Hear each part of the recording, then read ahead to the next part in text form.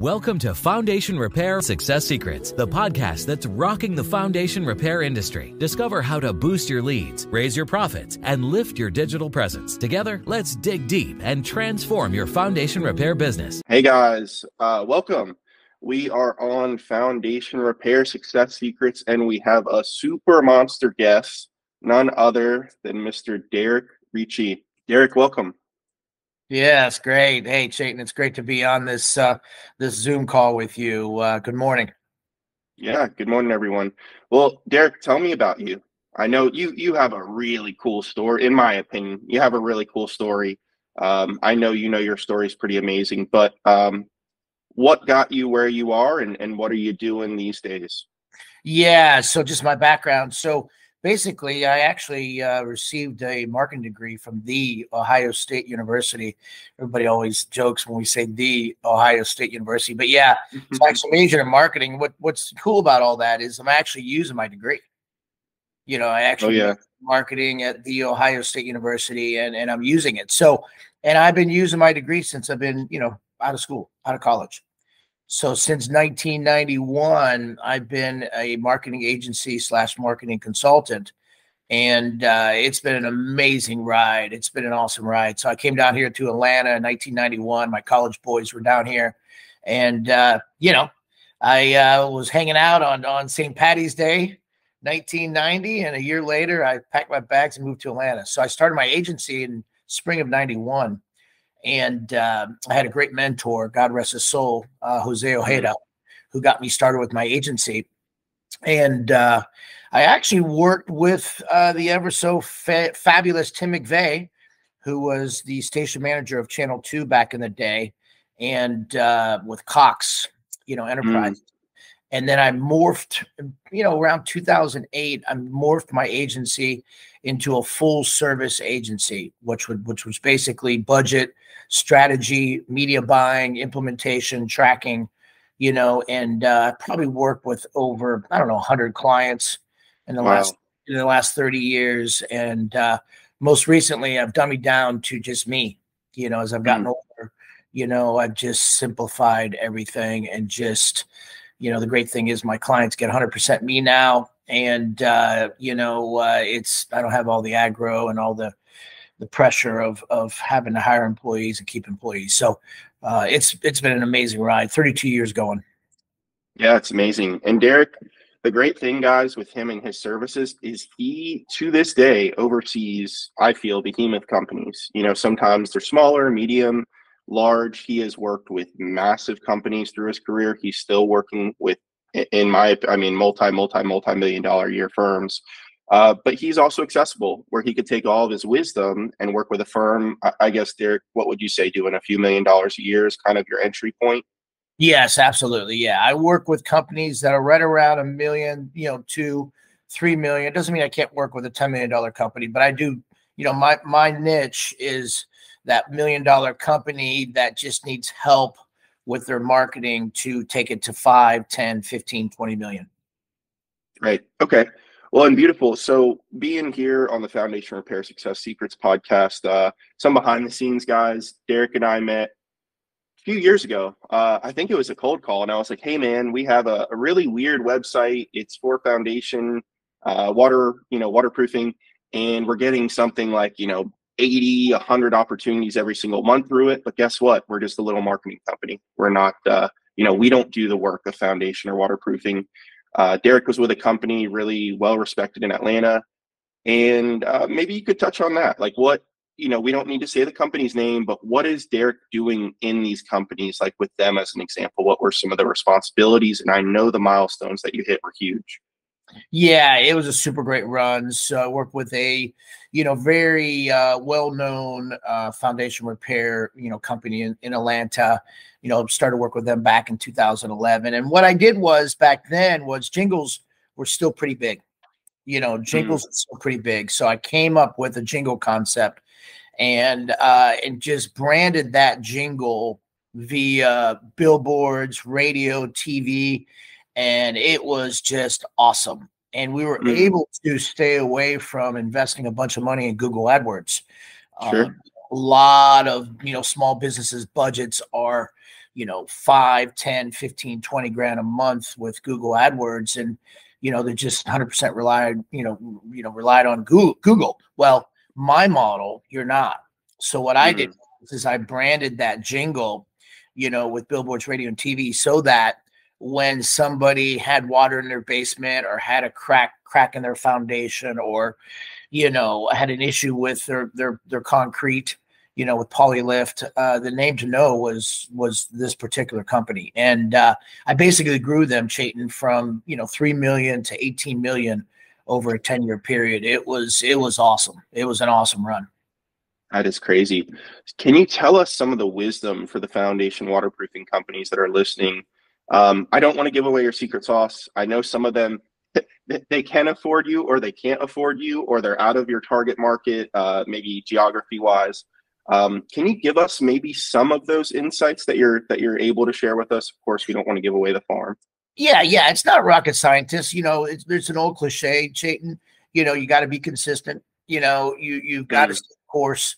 But basically, what I do is I market to what I call a deliverable that I have, which is called a marketing matrix. It's basically an Excel, file on steroids. So what I do is I plug in, the previous year's monthly revenue numbers, monthly marketing, numbers, and then now I know where that particular client's been, right? And then we talk about where that client is right now, and then we talk about where they want to go. Well, if they want to grow at a 20% increase, well, I market to that 20% increase, which means I put a marketing budget percentage, usually between 5 and 10% on that 20% increase number. A lot of small businesses, Chayton, make a big mistake where they market to the previous year's numbers. And guess what? They're going to hit the previous year's numbers. So what I do is I put together a budget strategy plan to market towards the projected goals. Now, if my particular client wants to come in at 8% actual marketing budget percentage by the end of the year, my job is to adjust that budget based on the market so that I don't overspend and we come in at an actual 8% marketing budget. But yeah, so then I put together the strategy, with my client's help, and then I implement it. So I've done all my own media buying over the last 32 years. I have bought around $50 million worth of media in the marketplace in Atlanta. So I've done all my own media buying. It's probably one of my strengths, actually, is media buying and all my relationships with all these vendors in Atlanta. And then I implement it. I handle the creative. I got a freelance creative guy that handles all my creative, and then we track it. The stuff that we can track, we track. The stuff we can't track, we don't. The billboards, radio, and TV are more of a branding play, so you can't really track that. But you can track it on monthly increased revenue numbers. So yeah, it's a model that I've implemented, that I've revived and tweaked and changed and adapted to the marketplace, over the last 3 decades. And hey, at 56 years old, I'm still loving what I do. Yeah, and you guys are still way relevant, way relevant. In my world, obviously, we're the digital side, and if you asked me a few years ago if billboards were important and radio ads, I probably would have been a little bit more crass and been like, man, come on, that's old school. But clearly, these days, obviously, as I've matured in the business, I'm like, we need a Derek. We need billboard. I mean, I can't tell you, I feel like almost every billboard these days is monopolized by lawyers, personal injury. They're not dumb people. Your clients and you are very sharp. So guys, obviously there's the digital end. That's what we help with. Derek obviously has a pretty nice reach into that as well. But there are the radio is huge, and especially for the people that are the end customers or clients of the people you work with. There's a whole thing you could get into about age and demographics and wealth and yeah, can you tell me maybe some of the wins or fun aspects of radio and TV? I mean, you're talking about doing shoots and all kinds of fun stuff. Is there any like memorable experiences of particular videos or billboards that just, did amazing or had a really cool response in the community? Oh yeah, thanks, Chayton. I should have brought my picture upstairs. I got a picture with a monkey. So back in the day, I worked with a plumbing company that in Atlanta, everybody knows. I took a plumbing company from a couple million to 18 million over a 10-year period, and we came up with an awesome campaign, and it was tied around a monkey. So first and foremost, I had to find a monkey, right? So what you don't know, in the state of Georgia, monkeys are not allowed to be, carried or travel and put them in just any vehicle and bring them to a location shoot. So I had to go to like out of state, Myrtle Beach. So sure enough, in comes this urban assault vehicle with no windows. And I was like, what is this? And it was the monkey. It was the monkey. So the whole theme around that concept was, you deserve more than a monkey with a wrench than, a monkey, actually doing your plumbing. So what we would do is we would put a monkey driving a school bus, right? So we shot a monkey, actually driving at the seat of the school bus. And the line was, you wouldn't let a monkey drive your kids to school. Why would you let an inexperienced, plumber monkey, fix your plumbing? And it was an awesome campaign. It was an awesome campaign. We did that for hair cutting. You wouldn't let a monkey cut your hair. Why would you? Oh, wow. Fix your plumbing. So yeah, it was awesome. We shot all day, and I ran the heck out of those spots. And you talk about a branding play. Everybody was talking about those monkey ads. Everybody was talking about those monkey ads. That was super successful. Super successful. Had a lot of fun with that campaign. That's awesome. Yeah. Cool. So let's say for these companies that are small to medium, they're looking for a guy like Derek. They're maybe around the corner. When should they implement an expert like you? Is there a revenue? Is there a tenure and age, an employee count where they should say, hey, we really should be thinking about getting outside counsel, not just trying to, get an intern who's in high school or college to help us figure out TikTok or something crazy? Yeah, Chayton. Actually, I'm just working now with a startup, believe it or not. Okay. Yeah, cool. Yeah, bathroom remodeling startup. And I literally came up with a company name. I came up with a slogan. I'm working on a vanity number. I'm putting together the budget strategy. So yeah, so this particular company, only did 300,000 in 2023. So the revenue is not really there to do a lot of marketing. But hey, there's only one way to go, is up. So, but to answer your question, you could be a startup. You could be doing $500,000 a year. You could be doing $1 million a year. I've always said, I got a lot. I call them Ritchie-isms, Chayton. That's my last name. A lot of Ritchie-isms. And one of my Ritchie-isms is, the sooner you get started marketing and branding your company, the sooner you'll achieve your end goal. I'll say it again. The sooner you start branding and marketing your company, the sooner you'll achieve your end goal, whatever that is, 10 million, 15 million. So, the sooner you get started, the better. That's the gist of the answer to your question. I mean, Sure. You can always start off with a small campaign. Let me give you an example. I've got a brand new foundation repair company I'm working with, and, there was no budget there. As I was putting together the marketing matrix, which is how I manage my clients. And basically I found $5,000. Cool. I found $5,000 by adjusting the budget elsewhere with some other marketing sources and pulled out $5,000. Well, guess what? I went out and did what is called a rotary billboard digital deal, which now billboard companies are selling their product as a cost per thousand, not like they have in the past, with on as a per unit rate type of fixed price. So basically, for a little under $5,000, I was able to achieve 1.25 million eyeballs over the course of 4 weeks. Wow. Which is a cost per thousand of around $4, which is incredible for a billboard campaign. And they're basically all over town. They're running on highway boards. It's called a rotary, what I call popcorn style billboard buy. And only I know this because, they don't really push it. Actual reps for the billboard companies. So, it's a super cool campaign, super affordable. And hey, I got them started, with billboards when they came at me with, hey, we don't have the budget, we don't have the money. So I'm able to find the money, kind of reallocate the budget, with my clients and move money around. And, it just, it's going to be a super successful campaign for this particular waterproofing company. That's awesome. And can you tell me, we talked about consistency earlier. I'm big with that. And guys, everyone listening, that could be your health, nutrition, going to the gym, a relationship, being able to have maybe a date night once a week or something, put away the phone when you get home so that way you guys can focus together. What does consistency in all practice mean for you, Derek? Like, just like you mentioned, start somewhere and think of consistency. Like, are you going to pay your taxes every year? Great. You should have an allocation for marketing every year or every quarter. How have you seen the consistency take effect? Obviously, you've helped these companies go from a few million or even startup to going consistently down the pathway to much greater success. Are you seeing a lot of times companies are doubling revenue in a certain period of time? Are they, 1.5xing it in a certain amount of time? Like, just help paint the picture of the consistency and how that actually comes to life for people listening.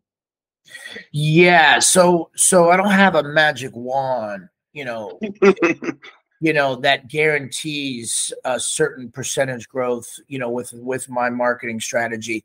It's a lot that affects a company's profit, revenue, and with regards to achieving their revenue goals and their projections. There's a lot involved. But to answer your question, again, I implemented this marketing matrix, which is basically, an Excel spreadsheet on steroids to manage my clients' marketing budget strategy and to manage their expectations.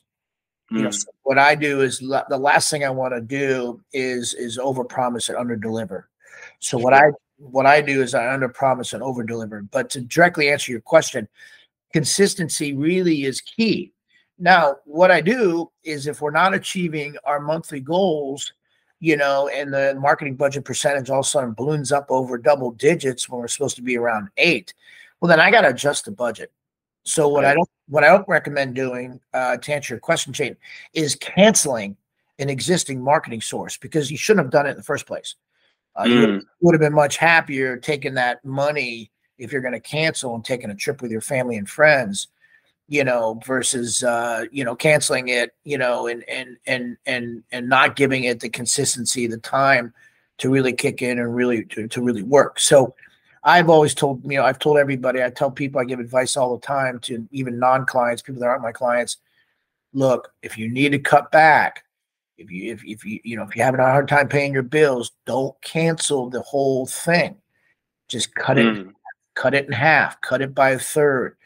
Keep something running, keep it running, keep the buy running, cut it in half so that, you put, 50% back in your pocket, but you're still out there. You're still in front of the public. You're still in front of the consumer. The biggest mistake advertisers make, Chayton, is they cancel and cut it off and or don't run during the slow season. Let me touch on that, Chayton. So another big mistake advertisers make is they think during the slow months that they don't need to advertise. Sure. Because the demand's not there or the seasonality of their business is not there. Well, guess what? That's a perfect time to capture market share over your competition. Oh, yeah. That is the perfect time, because guess what your competitors are doing? They're cutting back. They're canceling their marketing. They're trying to save money. They're in survival mode. Well, guess what? That's the time where you want to put your pedal to the metal, as an advertiser and stay the course, right? And this is back to your consistency question. Here's a good example. Advertisers need to keep marketing themselves during their slow season. Super important. Doesn't mean you need to invest the same amount of money. Again, cut it back. But keep your marketing stuff running. Don't cancel it, because you cancel it for 4 or 5 months during your slow season. It's going to take you more than 4 or 5 months to ramp it back up again. Now you missed out on your busy season. So, you really want to stay the course during your slow months. In other words, you need to run year round, really. Right. And I think you already identified this, but maybe just to clarify with the audience, you're saying more or less, look a year out and say, hey, we're committed to $80,000 spent in a year. And then with your wisdom of sorts, this is genius. I don't think a lot of people do this well. You're allocating a percentage the year thereafter because they want to grow the year thereafter. A lot of these companies, I think you're kind of identifying, is they'll say it's 80 grand. It's 80 grand. It's every, every year, every quarter, every what have you. That's that. And you're like, wait a second, guys, basic math. You want to grow every year, right? Like when we talk this time next year, we want to talk growth. So can you just kind of go through that real quickly for our audience to kind of hear that in an example of, we could say 10 grand a quarter, 80 grand a year, what have you, and how you do that percentage year over year so they can get continued growth? Yeah, so let me use the analogy of an actual existing client. I'll keep their name confidential for obvious reasons, but basically, it's a really good example. So I came in the month of what was it? Probably September. I started working with them, and basically, I did exactly what I do. My model. I went ahead and plugged in what they're currently doing, what they've been doing, so I knew where the budget was, and then what I did is I basically adjusted the budget that included me, included my vendors, included my new strategy, right? All under budget. So I was able to include my marketing consulting fee, the new billboard marketing source, under, and I was able to do it under the budget of the previous year. And it looks like the company, I just did their marketing. I just updated their marketing matrix through December, and it looks like we over exceeded the 20% increase projected goal. We're up around 22% from 2023 to 2022. So, and I did that. I wasn't, entirely responsible for that because I didn't come in until September of 23. But the last 4 months of 23, I did some damage because there was some nice incremental numbers year to date, September, October, November, December over 22. And again, I won't take all the credit. I actually have a meeting with them today. I'm not going to take all the credit, but what I am going to say is, hey, we're on our way. We're on course. So then what I do, and here's a good segue. What I do then, Chayton, is now I'm going back today with this client, and I'm going to be talking about, increasing the budget. And I'm able to do that because we had, 22% increase in revenue, 23 over 22. So now that marketing budget percentage on a bigger number is now a bigger budget. So then I can then recommend doing some other forms of marketing. This particular client needs some video, needs some case videos, needs some video testimonies, needs some video clips for social media. So I'm going to propose today with this particular client, an annual video package that will get them some good video, company overview, a sales production process video that they can utilize on their YouTube channel because they don't have a lot of video. So that's what I do. So now adversely, if you look at my startup, their marketing budget is, a couple thousand a month. This particular client budget that I'm talking about is $30,000 a month. Okay. So because they're doing 6, 7, 8 million a year. So, again, you've got to have the revenue to be able to incur a $10,000 monthly budget. The revenue's got to be there. And it takes time to get there. This particular company's been around 15 years. My startups, just started up this past summer. So yeah, it just depends on where that company's at, in their journey, in their process. But, and what's great about me too, Chayton, is that, you get to hire me for pennies on a dollar. I am not the big agency that needs 25, 30 grand a month. What I do is my retainers are anywhere from, $500 to $8 grand a month. And my retainers are totally based on the size of the company and how much time I think it's going to take to manage that particular account. So it's awesome. It's an awesome model. Like I said, I've tweaked it and molded it and modified it and changed it over the last 32 years to get, to be current and with the times. Yeah. Well, and plus too, like the amount of revenue you could be accountable for, if they're doing $6 million a year and you come in, it's going to be a way different mark than if it's a startup. You may help the startup percentage wise or multiplier increase the revenue a ton, but they're not going to be able to say, hey, you helped us make an extra $3 million in 2 years, perhaps. Maybe in the startup's case, it's an extra million or something like that. So yeah, Right. I always look at it when we talk to our potential clients or even current clients, and I say, hey, you already give me $1. And at first I only give you back 50 cents, maybe the first quarter.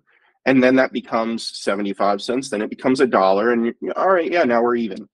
But then we're going to go up and up and up and up and up. And yeah, some quarters, some years, it doesn't always be $1 for $3 or something. Or excuse me, $3 is your input and we're going to give you $9, or $3 is your input and we're going to give you $6. Sometimes it does kind of go back and forth, up and down. But similar to the economy, you have your ups and downs, your kind of crests and your troughs, but it's going up and towards the right, just like your revenue and your profit and things like that.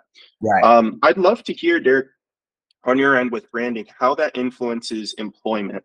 Employment's a huge deal, obviously, so many different factors over the last few years.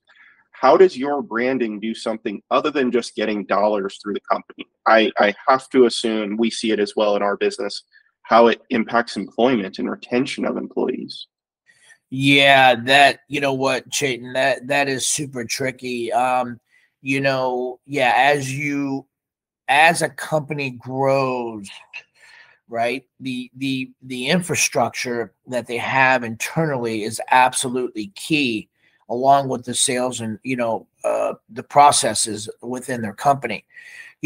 I have tweaked my model slightly to help out on the sales side.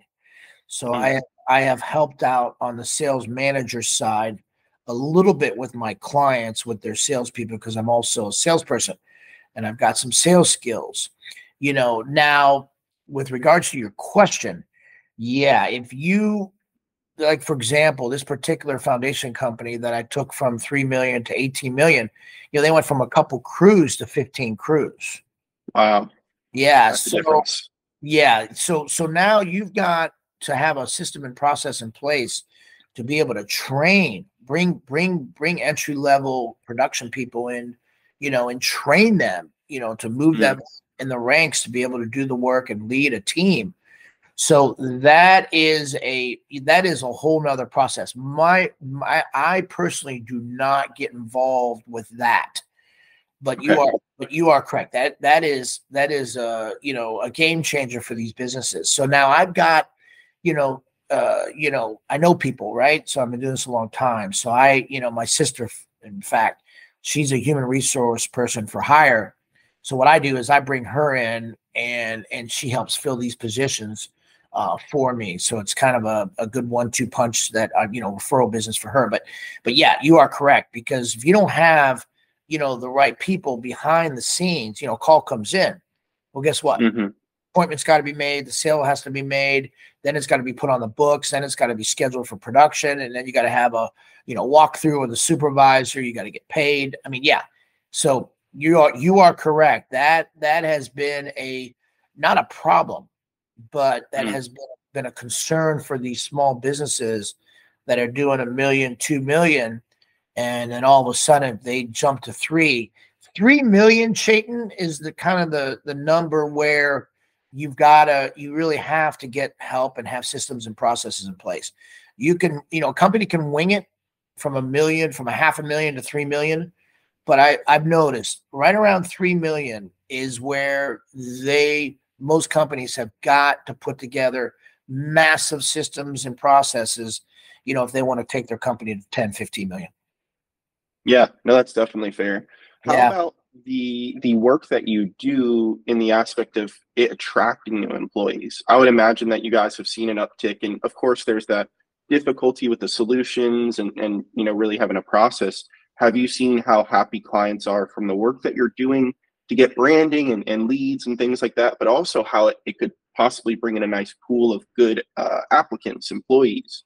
Yeah. I imagine they got to be very happy about that. Higher quality comes with the work that you're doing, not just in the form of money coming in the door, but human capital coming in the door as well. Yeah, absolutely. For example, this particular client that I'm working with now, that billboard campaign, they get a lot of calls from people that want to work with this particular company. Right. Cool. And the reason why is because they've got, 27 different boards up popping all over town, they look like they're a credible, professional, honest, company that people actually want to work for. So you are correct. With those branding mediums, it does build that brand, which causes, individuals and people to want to work for that company. So yeah, that is one of the benefits of branding. Absolutely. Yeah. And another aspect too is it makes the current team members feel like, hey, we're on a mission, we're doing something, we're not old school or antiquated. Like my face, because let's say the branding has the team, my face is on a billboard. Like that really, really instills in a world today where, especially larger, more corporate, people aren't loyal to each other, be it the corporation not being loyal to their employees, the employees not being loyal to the corporation. When you're able to do it at, I don't care if it's a medium or small scale business, the sort of people that are attracted to some of these jobs, that makes a huge difference, that they're in a, let's say, an internal testimonial of the company, or they're on a billboard, or they're in, it could be an email newsletter, that they just feel like, wow, I'm being recognized. And, it may not be to a Super Bowl advertising audience, but it's to an audience of people in our community. And from time to time, someone might say, hey, I saw you on the billboard. That was really cool. And they're like, all right, this makes me feel good. The work that we're doing that helps pay my bills is really, making an impact in the community. So I think that's sometimes a hidden aspect, the employment, being attracting people as well as retaining people in these corporations, these businesses, is a large part because of what you're doing, which obviously makes them money, but also helps them continue to keep their people happy and bring in new bodies. Yeah. Love that. Yeah. Super cool. So we talked about the popcorn ads. Let's say Foundation Waterproofing Company, they are at $2 million a year. Maybe we'll do this as an example of sorts. What would Derek do to potentially give insight on mediums of how to advertise? Would it be more the popcorn style? Would it be a certain number of billboards, radio ads? Like just a random example. They haven't done anything other than word of mouth. They're at $2 million a year. They're a waterproofing foundation company. I may be throwing a hardball at you, but I would love to see maybe how you dissect that and help people understand what mediums they should be thinking of. Yeah, no, Chayton, I consider the three big branding mediums: billboards, radio, and TV. Those are to me the big, billboard, radio, TV, the big branding mediums. Now, of the three, my favorite, depending on the city, Atlanta is top 5 as far as driving time to and from work. So, Atlanta is a great city for billboards because the traffic, people are stuck in cars, and people are driving 38 minutes plus, to and from work. So depending on the market, I would recommend billboards coming out of the gate. What's great about billboards is, the billboard company, the billboard industries have moved to digital. So now you don't have to pay for that vinyl, right? That tears and rips and discolors after a year. You don't have to replace it. So you don't have any production costs per se. And most billboard companies will create your ad for free, internally. So now you got no creative costs, you got no production costs, and you can change the creative at will because it's digital. It's literally the push of a button. So for example, my new foundation repair client, I was able to add a holiday creative in the month of December pretty easy, pretty quickly, within 24 hours at no cost, to my client chain. So, whatever your message is, you can change it pretty quickly, pretty easily, and at no cost. So to answer your question too, if the budget's a couple grand, no problem. Let's put up a couple boards and get started. We can always add to the buy. You can always add more billboards. And remember my Ritchieism earlier, the sooner you start branding, the sooner you'll achieve your end goal. Right. So let's get started. Let's get in the gate. Let's get in the gate using the horse race analogy.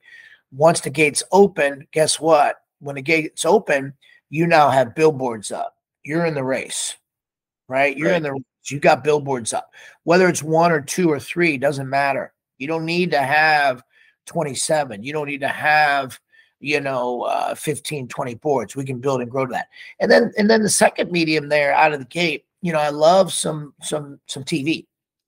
Nowadays with streaming ads and cable ads, you can really target geographically and target your listener and target your viewer, with regards to the technology nowadays.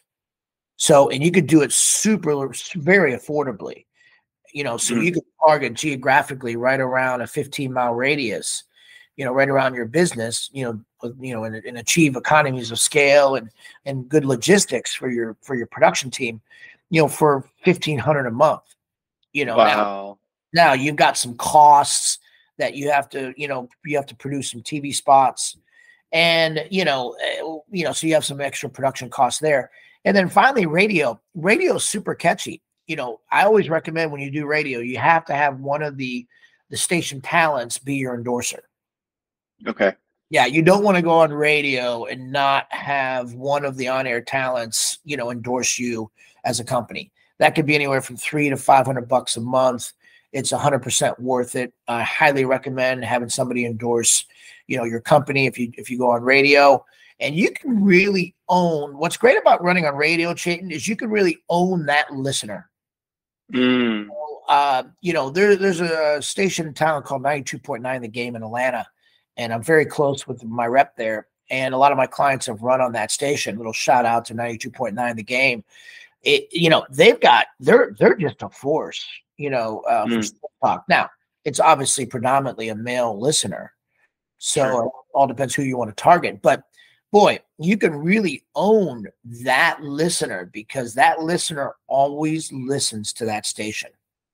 So it's a really small universe, right? It's not a big universe, relative to the big metro Atlanta area. But if you want to reach male sports enthusiasts, that's how you want to go about doing it. And by the way, male sports enthusiasts have a lot of disposable income. Because they're the ones going to all the games. They're the ones usually they play golf. I mean, they have income. So I've had a lot of success with my sports talk radio station here in Atlanta with several clients over the years. Yeah, it's fascinating. Usually they're college educated. They have a wife potentially who wants things to be prim and proper. Right. Absolutely. And the husband wants to please her and make sure that stuff's taken care of. That's interesting. And like you're saying, own it. I mean, that's kind of what we're doing here with foundation repair, waterproofing is, of course, and you do the same in your business with home services, the scale and the scope and how you're going to get the nuts and bolts taken care of, but just kind of honing in. I was just on a podcast the other day, and we were talking about, boiling the ocean. It's a big thing. Consultants always talk about, let's not boil the ocean. Let's boil the pond, or let's boil the puddle. I think that that's huge for our clients. If you could own a spot, especially like the one that you just referenced, that's pretty powerful. Yeah. Absolutely, Chayton. Yeah, absolutely. I mean, there's so many different options out there when it comes to marketing. So many different options. And what I do with my 32 years of experience, I just dummy it down. I dummy it down and keep it really simple. The old KISS method, keep it simple, stupid, and another thing I say too, Chayton, is I'm not emotionally attached to these businesses because they're not my business, right? So I come in as an outsider, as a third party, and I'm just here to do business. I'm here to increase their business. I'm here to make their phone ring. I'm here to help them achieve their dreams, their company corporate dreams. So yeah, I mean, it's not, I make it really simple and keep it really, and it works, simple, consistent, whatever the budget is, I can work with any budget. The budget can be $5,000 a month. It could be the biggest budget I ever had with a plumbing company was $107,000 a month. Wow. So Amazing. that was a huge budget. I had a 6-figure budget monthly that I was responsible for managing, and it was a lot of fun. That's amazing. That was the monkey commercial? Yeah, that was a monkey Right? commercial. Yes, yeah. Man, the things you could do with 6 figures a month. You got monkeys Yeah, coming in. That's yeah, awesome.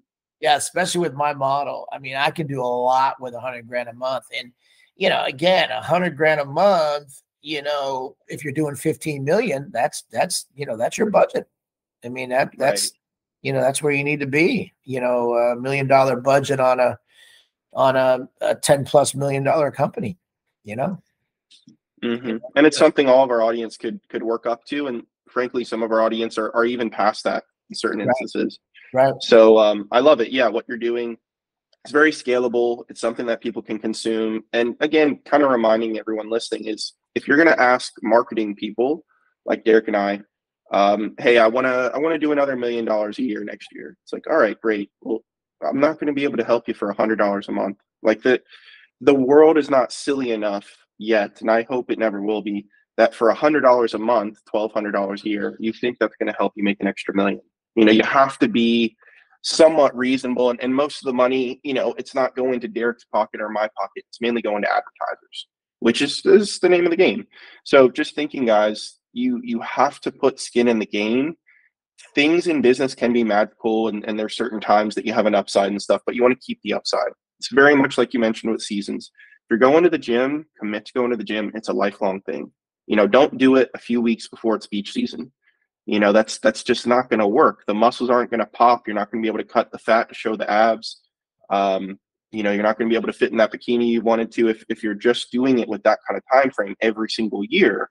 You need to be more consistent, and that could be 2 times a week. It could be 5 times a week, but some sort of consistency with diet, with showing up to the gym. It's the same thing as here. It's with paying someone like Derek, paying someone like my team and I, and Derek's team as well. You got to focus on being able to pay these people that can do the magic, but the magic doesn't happen in a bottle. It doesn't happen overnight. Then, of course, a lot of the magic as well with kind of a captain of that capital, like someone like Derek, it's going to be going towards the advertisers. You can't just have someone like Derek come in, snap their fingers, and you not pay anything other than Derek and his team. You have to cover the bases, for the advertising, because you can't be greedy and not expect to spend some money. It doesn't make sense. The world doesn't reward that mentality, and sometimes you have to kind of talk that through with maybe the smaller and medium companies. But yeah, Derek, this has been awesome. We probably need a part 2 one day. Anything that you have left to share with the audience, and obviously, let us know how we can get in touch with you as a sign off. Yeah. No, this has been an honor. Really have enjoyed it. Thanks so much for having me on your podcast. And just, if anybody's interested, they can reach out to me. Derek Ritchie, DEREK, Ritchie, RITCHIE, and my phone number. Should I give my phone number, Chayton? Sure. Totally up to you. The best way to get a hold of me is texting me. I'm a big texter. My cell number is 404-791-8189. That's 404-791-8189. And this was a lot of fun. And it's my first podcast ever. Yeah. So how'd I do? Did I do good? Yeah, great. And I'm going to wrap up the show in just a quick second. Who is best to reach out to you, Derek? Tell me, is there an ideal segment, ideal geography, anything like that? Yeah, I mean, I've worked with other clients outside of Atlanta, so that's not a problem. But no, it's the home service category businesses, the roofer, the plumber, the electrician, the tree company, the landscaper, the flooring guy, any company that has to do with home services. And yeah, I mean, I can help them grow. And again, it doesn't matter your size. I work with any size business. You don't have to be a certain size. So yeah, no, this has been great. I really, really greatly appreciate it. Yeah, awesome. All right, guys, we're going to wrap up. Thank you guys again for tuning in to another episode of Foundation Repair Success Secrets, here with Derek, the master brander, marketer of home service businesses. We will catch you guys in the next episode. See you guys. Thanks.